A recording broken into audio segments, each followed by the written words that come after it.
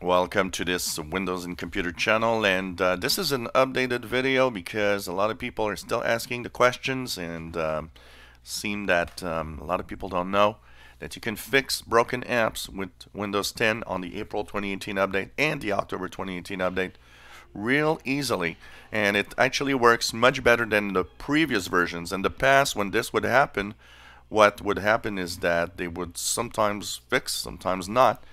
I used it this morning to fix my Feedback Hub app because it was kind of broken. It worked perfectly. So if you want to fix one of the apps within Windows 10, simply go to your settings. You go either through the bottom right in the Action Center. You have the settings button. You can go into the start menu and go into the settings gear. There, go into apps. What you need to do is find, of course, the app that is broken. In my case, it was the Feedback Hub today. And of course, I used that to fix it easily. Whatever app it is, you just go to your app that is broken. Click on it. There's a advanced options. This is only starting April 2018 and October 2018 update that we have these options. Before April 2018 update, that option was not there. So click advanced options.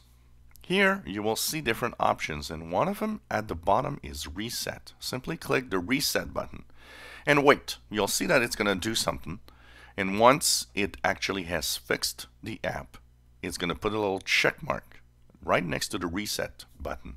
That means it's okay, it's fixed. Go back into the app. Things should be back to normal. One of the things you need to know is that it resets the app to its default. So that means if you logged in with the app into your Microsoft account, you'll need to re-log in again because you'll be, of course, signed out. It's really resetting the app as if you never used it before. You're not going to lose your data. Data still stays there. So for example, in Groove Music, if you had music, it's still going to be there. It's not removing music. It's just really resetting the app itself.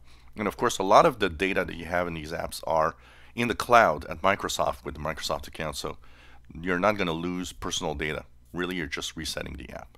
So once again, go into your settings. Again, go into apps. And here, just choose the app that you want to reset. So for this morning, for example, I wanted to reset the Feedback Hub. I went to Feedback Hub. I went to Advanced Options. And I went down, and I, of course, clicked Reset button. It worked perfectly, and my Feedback Hub app is back to normal. If you enjoy my videos, please subscribe. Give us a thumbs up. Thank you for watching.